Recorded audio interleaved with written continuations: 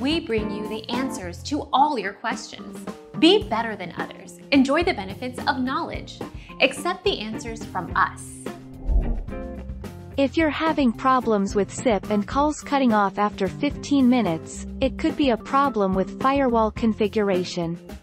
To fix it, check the following. Consistent NAT is enabled. Single sign-on authentication packet is turned off or disabled. Our mission is to provide accurate answers. We think without knowledge, it is impossible to live a balanced life.